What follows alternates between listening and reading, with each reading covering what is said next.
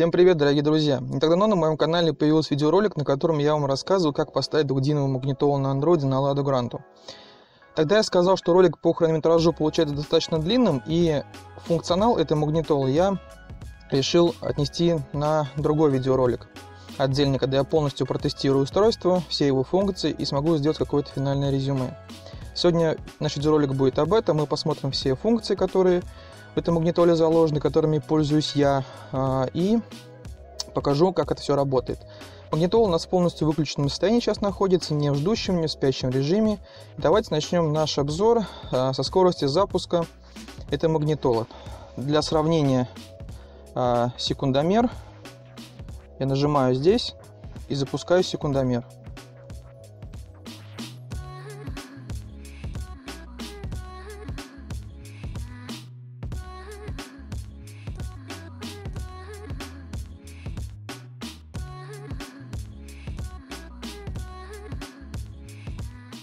Холодный старт этой магнитолы занимает приблизительно 30 секунд.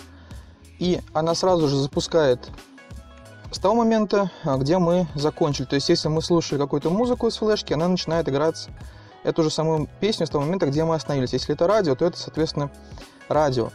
Если же такой вопрос создавали, если мы автомобиль заводим, тухнет она или нет? И если тухнет, то как она быстро запускается? Давайте сейчас попробуем. Беру ключ, и мы с вами сейчас заведем автомобиль.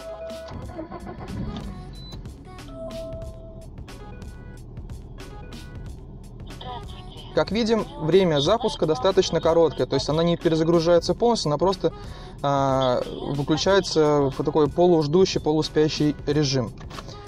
Основные функции этой магнитолы – это, конечно же, прослушивание музыки с флешки. Как я уже говорил в ролике по установке магнитолы, я поставил USB-порт в штатное место в бардачке.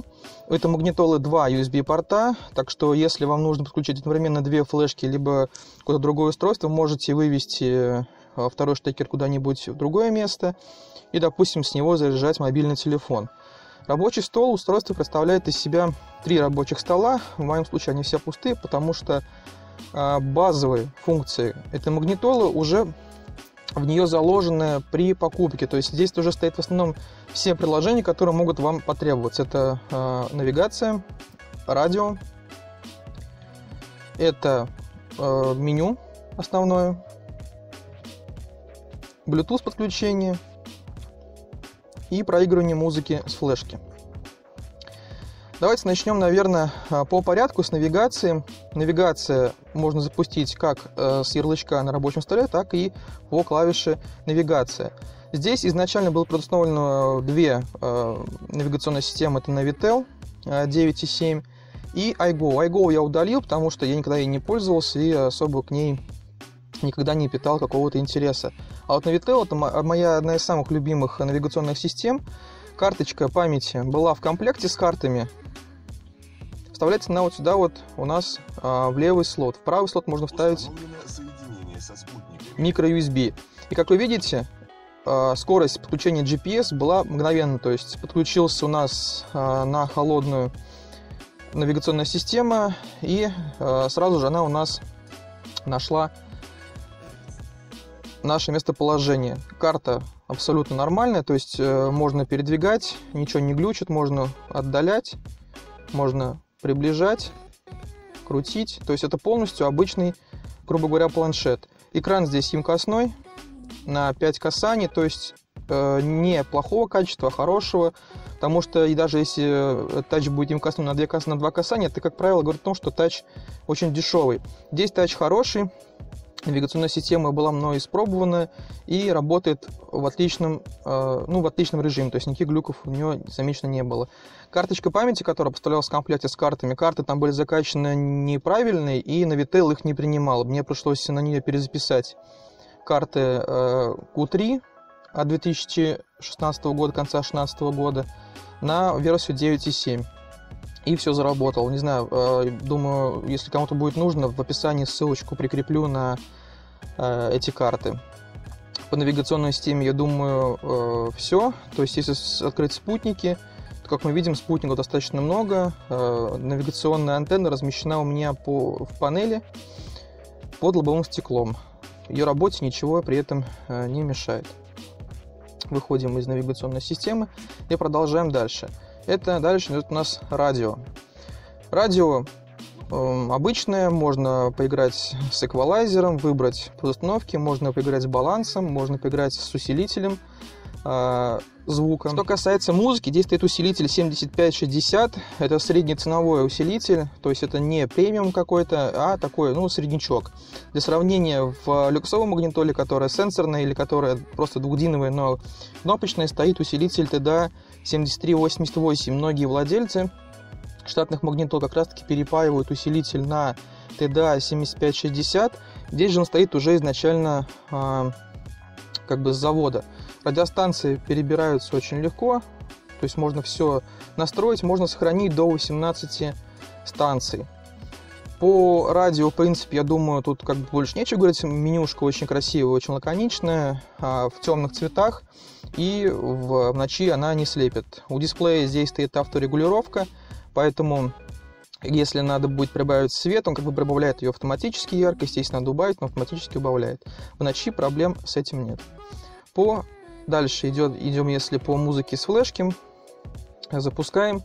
Я закачал трек специальный, бесплатный. И думаю, сейчас я сделаю погромче. И вы послушаете звук, как пишется на петличку. И на штатную камеру, которая стереозапись звука.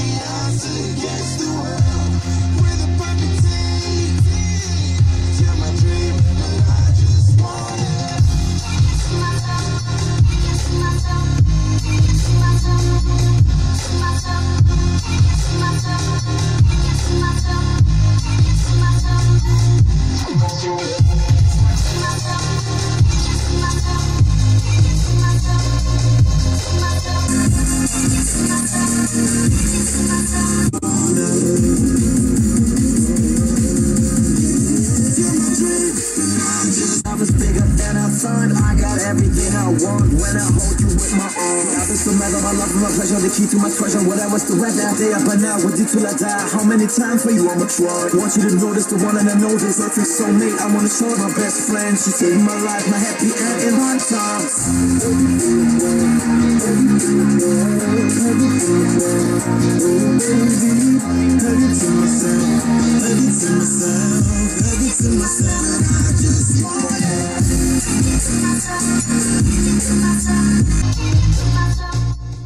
Стоит сказать также об источнике звука, который у меня играет. Это впереди это Helix, по-моему, 166 колонки. Не помню точно маркировку. В общем, это 16-сантиметровые динамики, компонентные, то есть пищалки тут отдельно.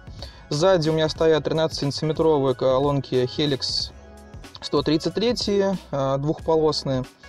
То есть вот на такой системе звук более чем достаточный. Его будет достаточно 80% владельцев этой магнитолы. Конечно, какую-то профессиональную звуковую систему вы на ней вряд ли поставите, но у нее есть выходы на сабвуфер, есть выходы на усилители.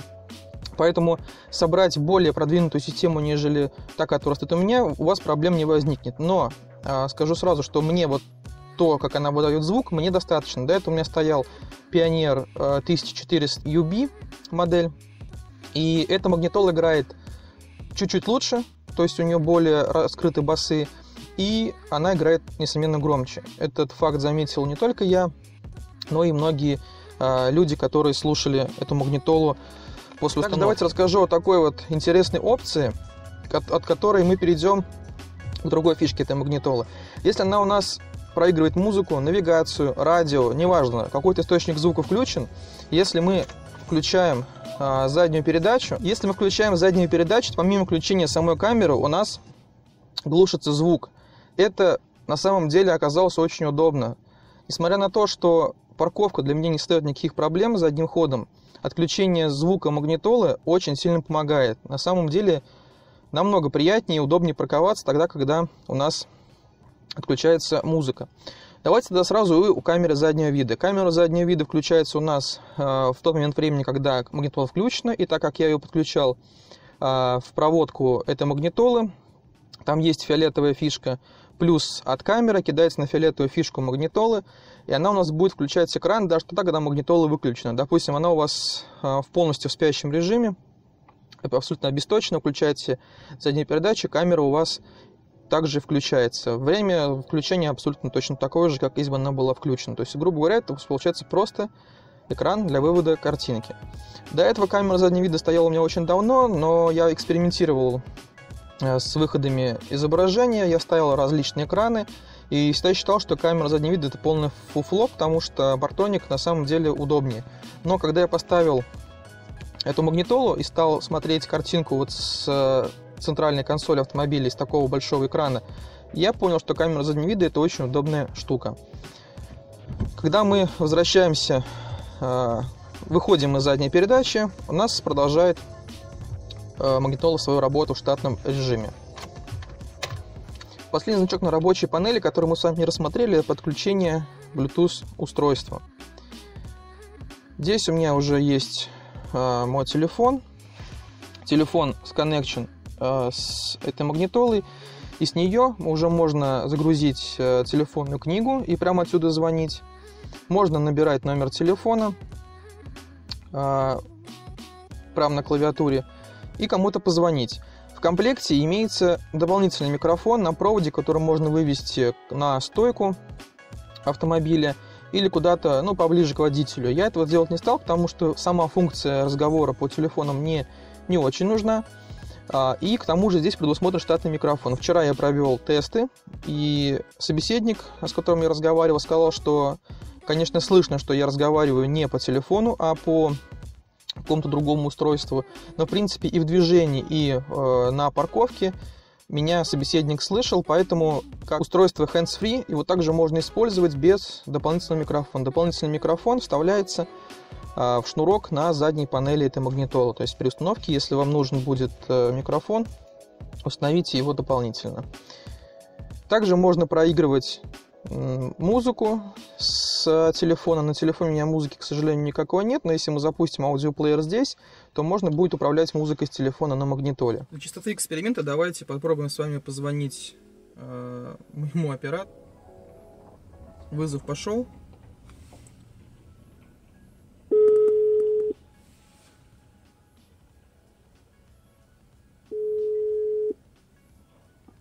Алло. Как слышно? Хорошо слышно. Какие-то помехи есть в общении, в голосе? Слышно, что говоришь о гарнитуре. То есть отдаленно немножко, но в принципе разговорить можно.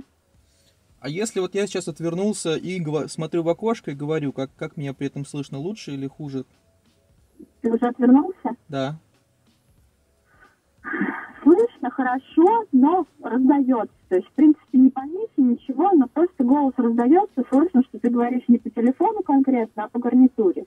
Но, в принципе, разговаривать можно. Все, спасибо. Угу. Как вы видите, пользоваться гарнитурой можно и даже без подключения дополнительного микрофона.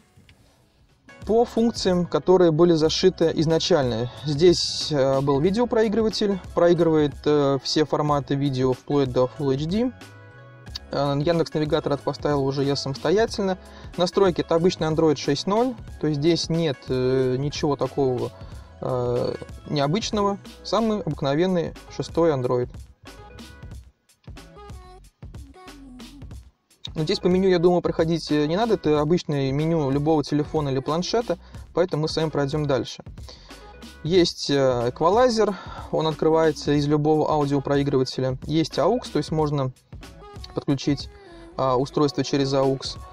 Можно заходить в интернет, Google Chrome стоял сразу с завода. Есть приложение Color, которое позволяет изменять цвет клавиш на любой, который здесь есть в палитре. Я поставил штатно зеленый, чтобы он совпадал с подсветкой автомобиля. Есть ES-проводник, GPS-тест, iPod. Вот это приложение не работает, не знаю, для чего оно нужно, и его нельзя удалить. Поставил я MapCam приложение, которое отображает камеры фото-видеофиксации по GPS-меткам. На Vitel стоял уже штатно с завода. Есть рекордер, то есть на задней части магнитолы можно подключить через тюльпанчик камеру фото-видеофиксации и повесить ее на лобовое стекло. То есть эта магнитола может у вас выступать не только в роли магнитолы и навигатора, она также может быть и радиодетектором при помощи специальных приложений, и может быть регистратором, также при помощи специального приложения. Можно назначить любые клавиши на мультируль, но у Гранта мультируля нет, поэтому функция нам не нужна. Есть приложение TorqueView, то есть если вы купите OBD2 считыватель, ставите диагностическую колодку, то через это приложение можно будет считывать показатели автомобиля. Аналог Single Menu у штатных сенсорных магнитол Гранта. Ну и в принципе на этом функции, которые здесь есть, у нас заканчиваются. Экран, да, я забыл совсем сказать про экран. Где-то здесь 1200 на 800 разрешение, очень четкая картинка, во всяком случае с водительского места все очень хорошо и прекрасно видно. Не бликует на солнце и не выцветает под различными углами. То есть картинка, я не знаю, здесь IPS или TF матрица стоит. Даже если это TF, то она очень хорошего качества, а если IPS, то как бы тоже замечательно. Если на нее непосредственно светит солнце, то, конечно, картинку видно не так контрастно, как это в обычной жизни, но как бы что-то увидеть можно на экране, там включить музыку, перелистывать менюшки, также будет доступно. Также в описании я прикреплю ссылку на аналогичную магнитолу по размеру, по прошивке и по начинке, но она по длине будет короче, и вам не потребуется столько много выпиливать пластмассы в панели. Также я прикреплю еще магнитолу, которая схожая по конструкции начинки, но при этом она лишена механических кнопок, что в моем понимании это минус. Но она при этом дешевле, стоит не 10 тысяч, как эта магнитола, а всего лишь 8. Но как бы почему она мне не очень понравилась, там более корявое меню, здесь менюшки очень аккуратно нарисованы, а в той магнитоле как-то все немножко липовато, там Android, по-моему, 5 стоит, а здесь 6, все очень летает, вообще никаких глюков нет, я полностью доволен вот качеством оболочки, которая здесь есть. Дорогие друзья, на этом у меня сегодня для вас все. Если видео вам было полезно и интересно, не забудьте поставить лайк под этим видео. Все необходимые ссылки будут в описании к этому видеоролику. Всего вам доброго, до встречи.